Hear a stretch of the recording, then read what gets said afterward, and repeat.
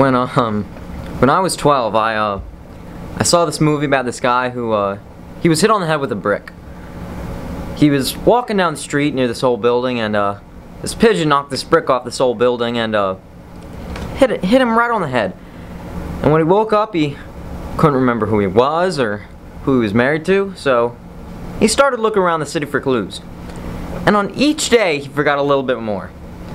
Like how on Tuesday, he forgot how to tie his shoes, and on Friday, he forgot how to look both ways, and he walked down the middle of the street, and blam!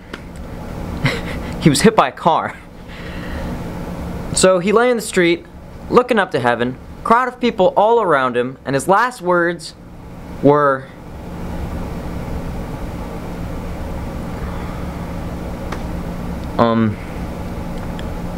I'm sorry, it'll come to me.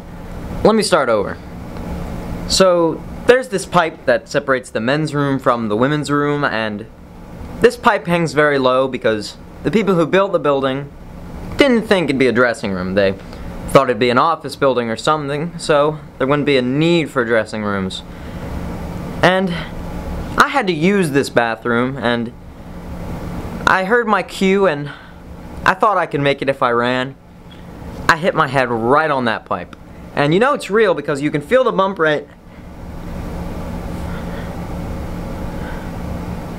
It'd be a terrible thing to forget who you were. I was born on June 6th, 1993. I can only whistle between my two front toes, and my cat just died. It's important for me to remember these things because it helps me forget that in a few hundred years, nobody will remember me. Or at least care to. Unless I do something crazy like cure cancer or something. In which case, everybody will remember me. Especially the kids who get a day off to celebrate my birthday. This is all hypothetical, of course. In a few hundred years, we'll all be dust or ash or atomic rubble. Just one conglomerate mass of Earth. We'll all be paired off into groups with Shakespeare or Jesus or something. And you know what? It's even worse in my business because my entire job is remembering lines. And if I forget just one, the director will fire me. So, how do I remember all these lines? Well, I rehearse them again, and again, and again, and again.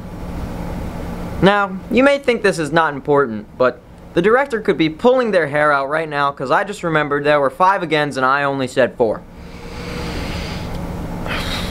So, I rehearse them again, and again, and again, and again, and again.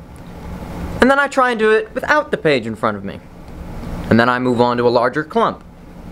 And the word clump is very important because I used to say hunk a lot.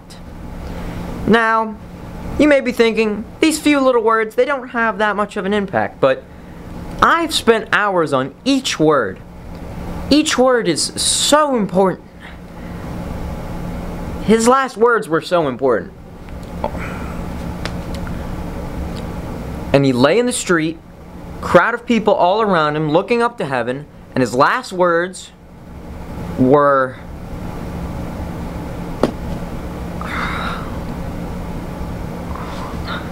I'm sorry.